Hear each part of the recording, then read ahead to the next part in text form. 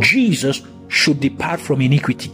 2 Timothy chapter 2 verse 19, he says, nevertheless the foundation of God stands sure, having this seal, the Lord knows them that are his, and let everyone that names the name of Christ depart from iniquity. Fourth is the blood of Jesus Christ. The fourth weapon is the blood of Jesus Christ. The blood of Jesus Christ is another added weapon to fight against the kingdom of darkness. As it is written in the book of Revelation, when referring to Satan being overcome by believers through the blood of Jesus, Revelation chapter 12 verse 11, it says, and they overcame by the blood of the Lamb. In other words, here, the blood of Jesus. For John the Baptist, when he saw Jesus, he said, behold, the Lamb of God who takes away the sins of the world. For it is sin that gives power to the kingdom of darkness over people. But if one believes in Christ Jesus and now lives a life of holiness, his sins have been washed away by the blood of Jesus. And Satan and the kingdom of darkness have no more power over such person. Matthew chapter 26 verse 28 says, for this is my blood, this is Jesus speaking, this is my blood of the new covenant, of the New Testament, which is shed for many for the remission of sins. That is why the word of God says the following in 1 John chapter 1 verse 9, if we confess our sins, he is faithful and just to forgive us our sins and cleanse us from all unrighteousness. What is more about the blood of Jesus is the fact that it has the life, or it contains the life of Jesus Christ himself. For it is in the blood that life is found. Hence the blood of Jesus, in the blood of Jesus is found the life of Jesus Christ. Leviticus chapter 17 verse 11 says, for the life of the flesh is in the blood, and I have given it to you upon the altar to make an atonement for your souls. For it is the blood that makes an atonement for the soul. So when you use the blood of Jesus Christ by faith, the enemy cannot strike you with death. For in the blood of Jesus is found the life of Jesus Christ himself. Hence, Jesus say in John chapter 10 verse 10, he said, the thief, referring to the devil, the thief comes not but to steal and to kill and to destroy. But I am come that they might have life, and they might have it more abundantly. In other terms, when you call upon his blood, it imparts upon you the life of Jesus, that you cannot be stricken with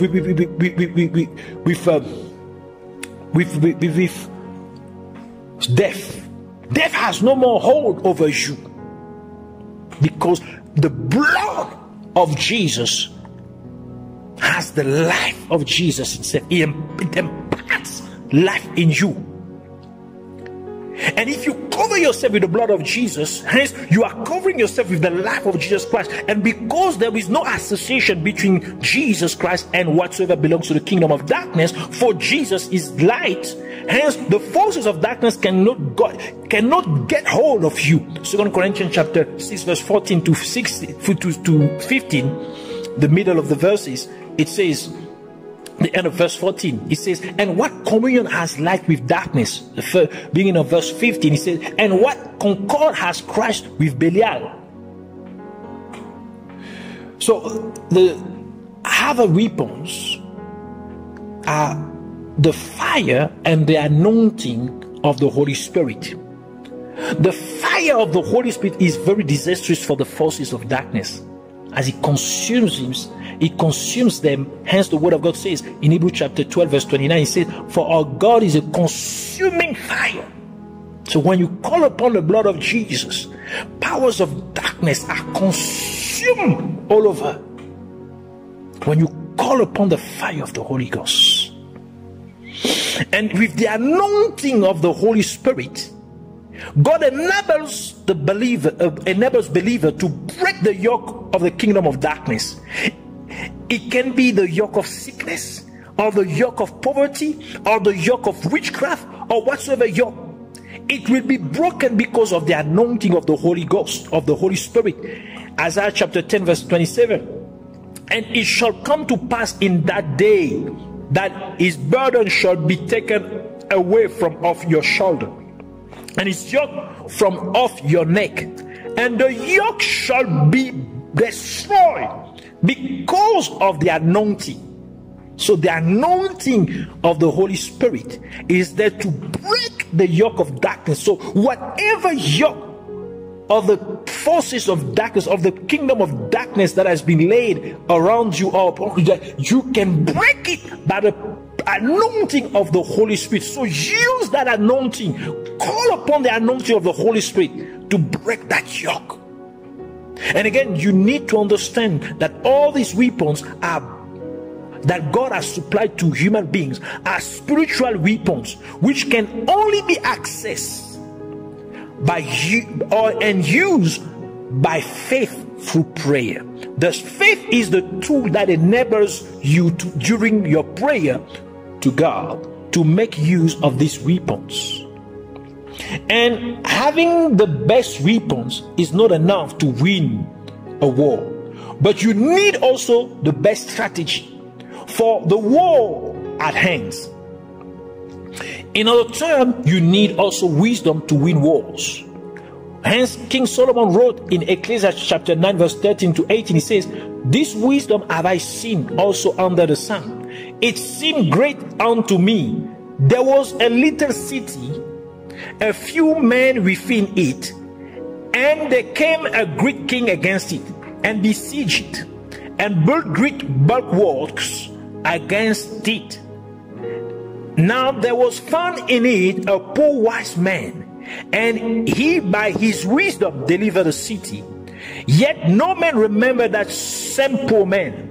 Then said I, wisdom is better than strength. Nevertheless, the poor man's wisdom is despised, and his words are not heard. The words of wise men are heard in quiet more than the cry of him that rules among fools. Wisdom is better than weapons of war, but one sinner destroys much good." Some strategies in spiritual warfare. First, have strong and proper foundation. Have strong and proper foundations. For every proper structure must have good foundations. As the word of God says in Psalm 11 verse 3, "If the foundation be destroyed, what can the righteous do?" In other terms, if you do not have foundations as a believer, you cannot stand. You will be destroyed. You need to have a certain routine and discipline which will be as your foundation as a believer. So the first routine or discipline is read the word of God or meditate the word of God at least twice a day. At least twice a day, to keep your faith alive and to make it stronger. For faith comes by hearing the word of God. Romans chapter 10 verse 17, it says, "So then faith comes by hearing, and hearing by the word of God." Joshua chapter 1 verse 8 says, "This book of the law shall not depart out of your mouth, but you shall meditate therein day and night." Day and night, I mean twice, day, at least twice a day, day and night, "that you may observe to do according to all that is written therein, for then you shall make your way prosperous, and you shall have good success." Second routine or discipline, have at least 2 to 3 substantial times of devotion every day to pray unto God. For prayer makes your spirit to dominate over the evil desires of your corrupt human nature. This is also known as the flesh, your flesh. Matthew chapter 26 verse 41 says, Jesus speaking, say, "Watch and pray that you enter not into temptation. The spirit indeed is willing, but the flesh is weak." Galatians chapter 5 verse 16, it says, "Then I say, walk in the Spirit, in other words, in the Holy Spirit, and you shall not fulfill the lust of the flesh. Third routine or discipline, fast at least once a week. At least once a week, if not twice.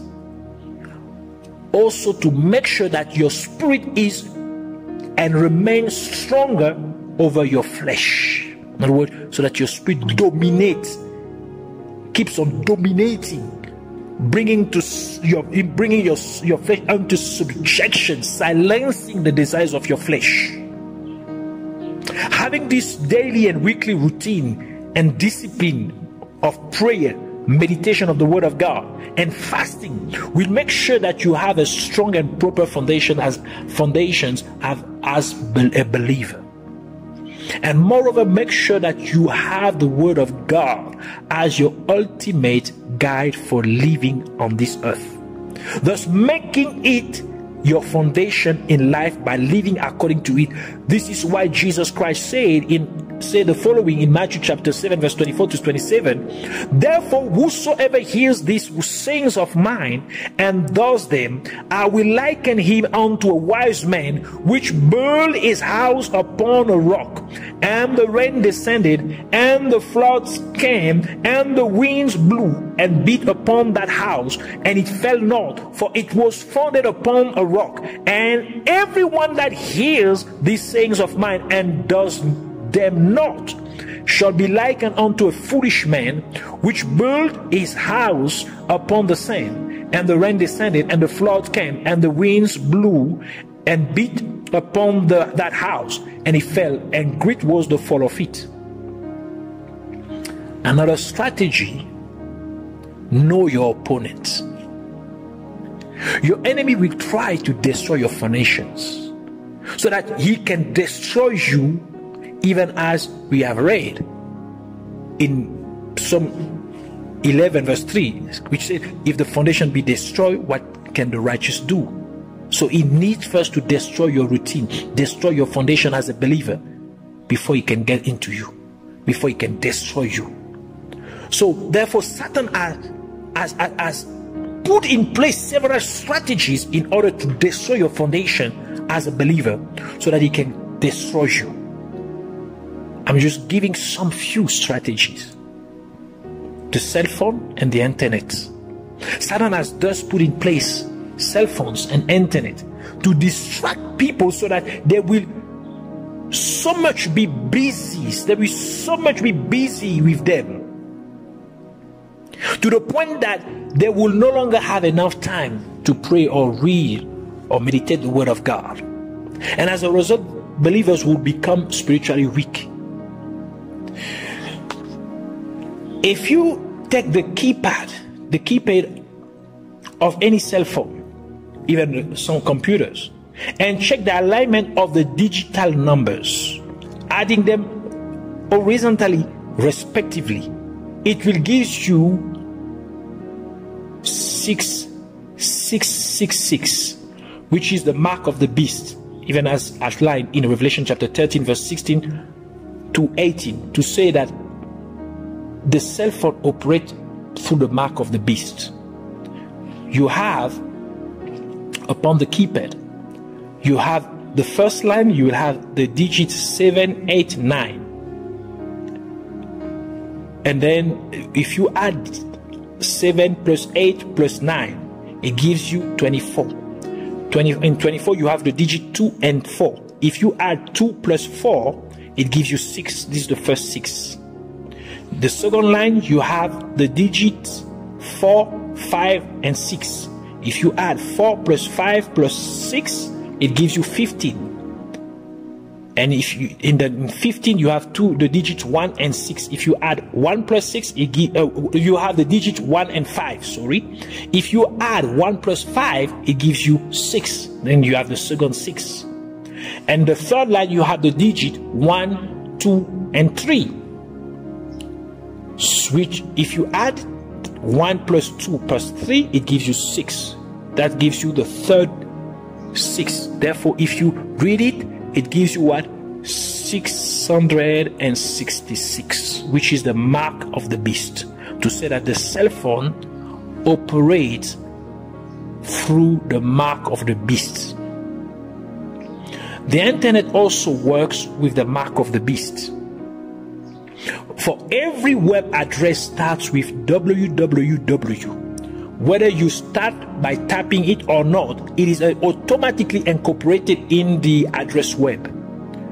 But W is the 23rd letter of the alphabet.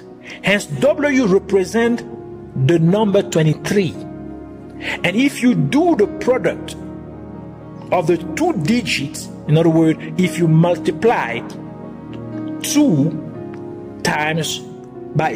by 3, so 2 times 3, it gives you what? 6. So because you have W 3 times, so you will have 6, 6 and 6, which is 666, which is the mark of the beast again. Note that this does not mean that you have to throw your cell phone or not use the internet anymore, but pray so that you do not become addicted to them, and that you use them only when it is necessary. You will observe something. People are become so much addicted to the cell phone and to the internet that they cannot spend even 3 minutes without looking, some of them even 3 minutes without looking into the cell phones. Always on social media, always doing this, and it takes so much of their daily time and reduces the time of devotion with God that they even forget to pray. They forget to meditate the word of God. They become spiritually weak at the end of the day. Another strategy is called human transfer. Satan has realized that when a person remains zealous for the things of God, he grows despite the attacks of the kingdom of darkness. Thus Satan said that they will create a transfer for that person that is a trip or a mutation for work reasons. From his current place to another place, whereby the person will find himself in an environment where his spiritual growth will no longer be possible. For instance, a Christian may find himself working in a certain company and he's excelling spiritually. In other words, he's growing spiritually because of the things around him. He's got his church, he's got his brother and sister in the faith and all these things. But if the manager or the boss is an unbeliever, Satan will enter in the manager, and Satan through the manager would transfer the Christian to another service, perhaps another city, making sure that the environment will no longer be proper for the spiritual growth of the Christian. For instance, there is no church in the area, or is surrounded with unpleasant colleagues, and Satan can even transfer that person to a Muslim country where meetings of Christians are prohibited, etc. And sometimes the salary will be very high, so that the person is determined to go, but will in fact, it will be in fact a trap, because the consequence will be that the spiritual life of the person will will backslide drastically after a certain time. Satan said that they will do all things so that the person find himself in Egypt. In other words, in the spiritual Egypt, like the people of Israel in the time of Moses, when they were in slavery in Egypt, but under the domination of Pharaoh.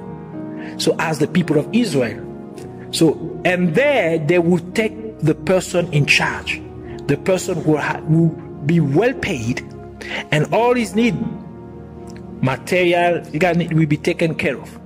But the company will tell him that he is not allowed to serve or pray to serve God or pray in the site. Or the person will be overloaded with so much work that it does not find time to serve God, as the person will be working, for instance, 7 days a week. To So these are some of the strategies that the enemy put in place. So avoid also opening doors to the forces of darkness to strike your life by committing sin. For instance, by getting angry, you are actually causing the protection of God to be removed from you, thus leaving you vulnerable to any attack by the forces of darkness. Proverbs chapter 25 verse 28, which says, "He that has no rule over his own spirit is like a city," in other words, who gets easily angry is like a city that is broken down and without walls. So if a city has no walls, it means that it is eligible for any kind of attack, is exposed to any kind of attack. So when you get easily angry, you are exposed to any kind of attack. So these are some few strategies that you can put in place. Make sure that you discern when the enemy is operating. Make sure you don't open doors by committing any kind of sin. If ever you have made a mistake by committing, repent immediately. Make sure that you have a proper discipline routine in meditating the word of God, prayer on daily basis, fasting on weekly basis. Know and understand the word of God. Some of the verses that you see as key, memorize them so that you can pray with them. Use those spiritual weapons, the spiritual assets that God has given you, and conquer in the battlefield against the forces of darkness in the name of Jesus. So let us pray.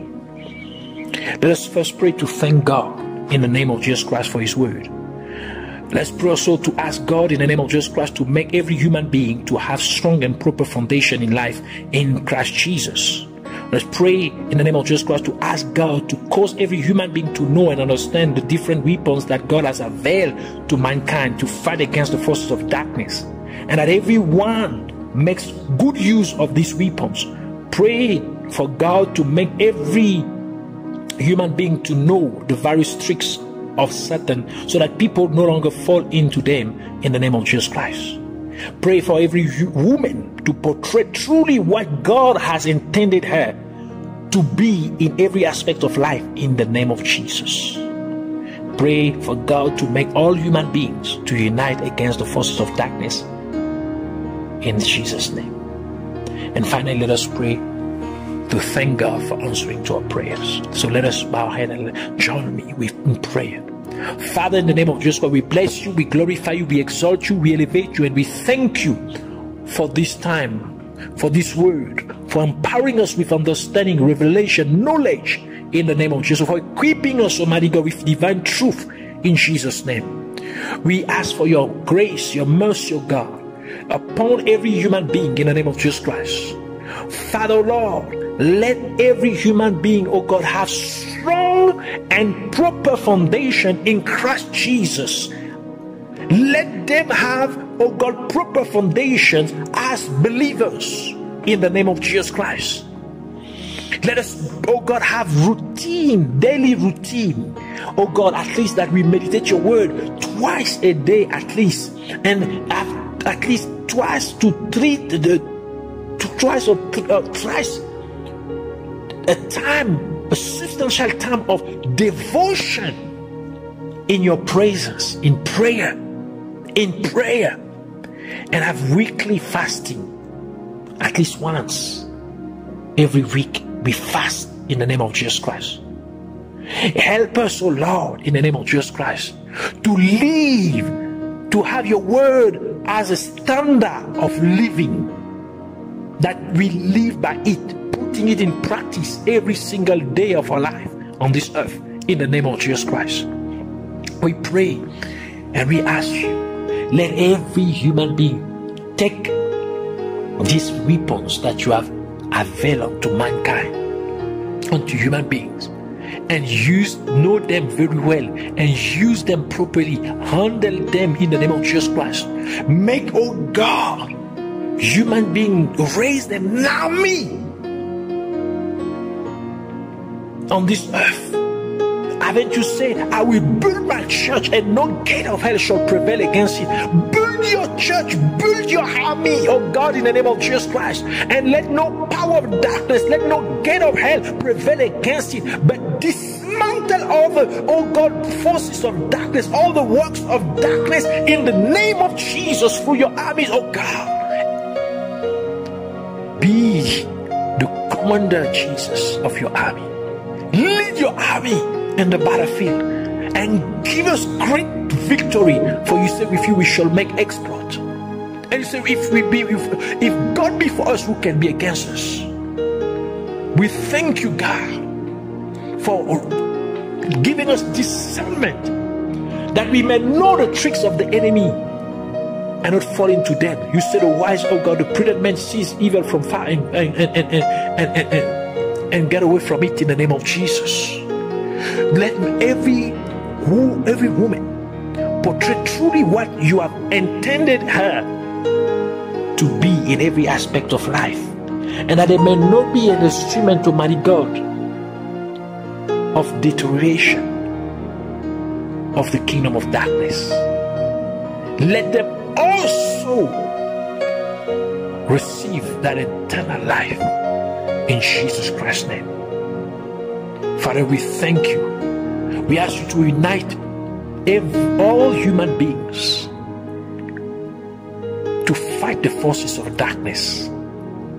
Let every human being come to this awareness, this knowledge and understanding, and unite in this fight against the forces of darkness in the name of Jesus, and give us great victories. In the name of Jesus, let now this war, let people now, oh God, take serious this war against the forces of darkness. For Satan and all the other fallen angels have been serious against mankind, to destroy mankind. Oh God, let it not happen.